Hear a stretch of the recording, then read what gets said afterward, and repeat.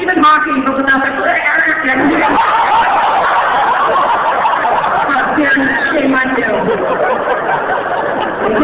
Guess what?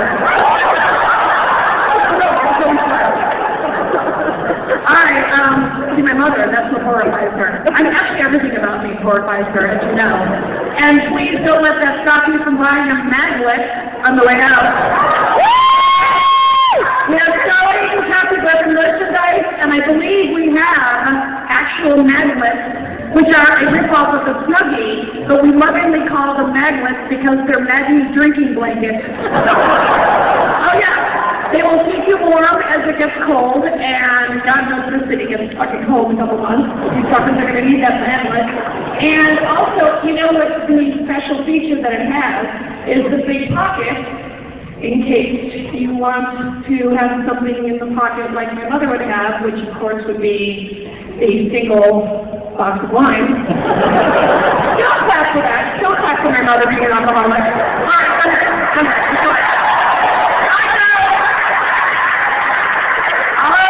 She loves a box of wine, doesn't she? Maggie, she loves the tippet. She loves the tippet. Tippet, yes, ladies, the spigot is broken. Now, if I can see this, some more goddamn wine in the plastic there.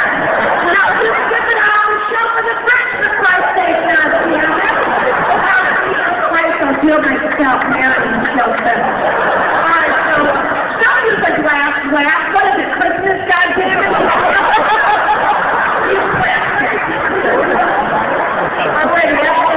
From the tree. They offered me a nice glass, and I believe I said to them, what is it, Christmas, goddammit? I do want to tell you something that is true, though, and I want you to be proud of this, because I'm taking away a lot of pride with it, which is I did just twat a photo, a quick text, kids call it, and what it is that in my dressing room here at the beautiful Heinz Hall, which granted is a gorgeous, gorgeous theater, I just want you to know, I walked into my A-list dressing room, and I was fluffing my hair, and I looked in the toilet, and there was a cockroach this big.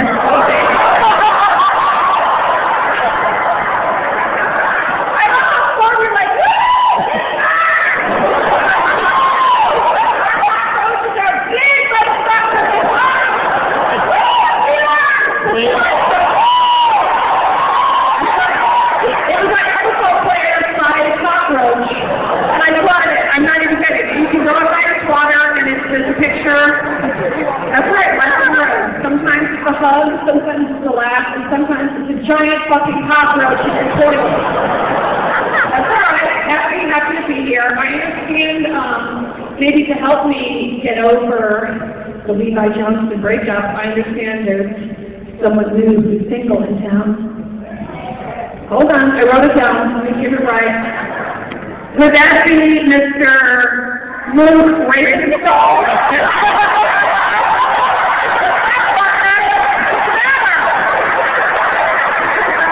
I'm the first lady of Wasilla, Alaska.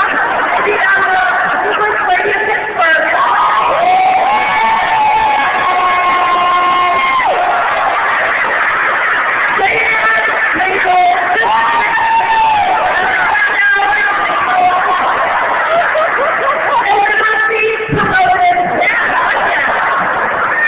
Oh my God. Are you really guys have a mayor that's getting divorced? Is he gay?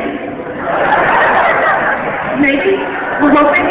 Did he get caught in a scandal? I hope he got caught in some kind of... Do you think he put that cockroach in my toilet? Like when people get kicked out and they're like, one more fuck you, like, I don't know, the Real Housewives of New Jersey! Straight guys came out. All right,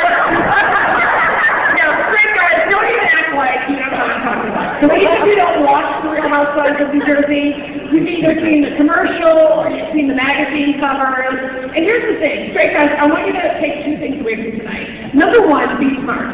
If you want to get laid, come to a Happy Griffin show. Right?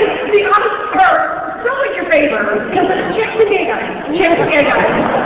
So if you're a straight guy and you can't get laid tonight, you have no game. No game. And if this one time I have to fuck you myself, I will. I believe all. Is he a Republican or Democrat? Democrat. Democrat. I'll fuck a Democrat. I'm not going to fuck win back. Fuck you.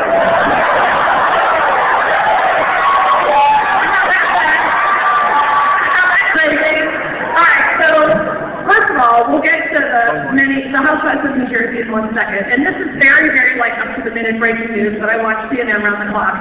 Has anyone been following the news today at all with this crazy pastor in Florida? Okay.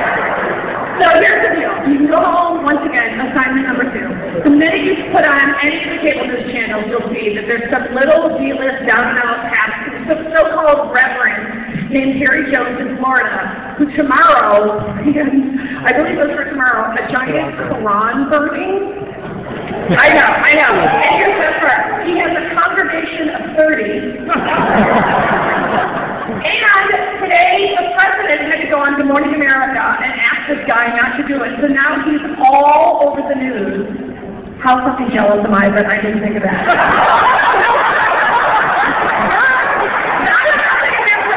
I'm just so jealous that this guy came up with a better publicity stunt than me fucking Levi Johnson. So I may have sent a little text message to your very own Anderson Cooper.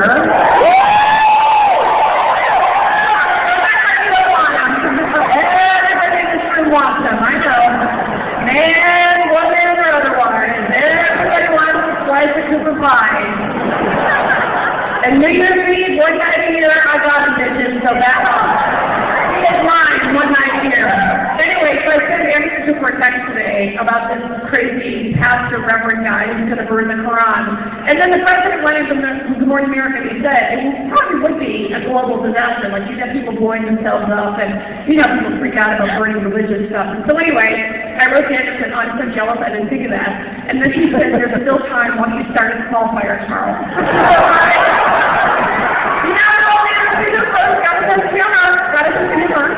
I don't think we'll be saying that on AC360 tonight, but it's a funny show for you. Alright, so let's talk about, I have one little behind story, by the way. This is very inside baseball. Go Pirates? Yeah, no? Oh, fuck you, they suck. I got the name right.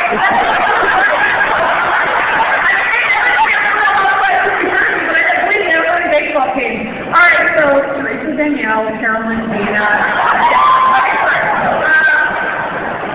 Anyway, I just want to tell you truly how excited I am to be here because I don't think I put it in my New York Times #1 best-selling book, Kathy Griffin, official book club.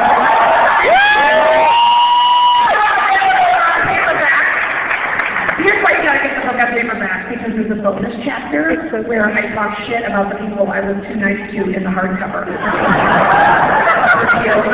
Alright. Andre Agassi. How about when Andre Agassi went on 60 Minutes and told me to encourage that he was doing a little mess during Littleton and he left open. Do you love that? Yeah, you know sometimes you do a little mess. A little mess, not that much. You know, this is like a little weekend. Just during the U.S. Open. Not a lot. What's the matter with him?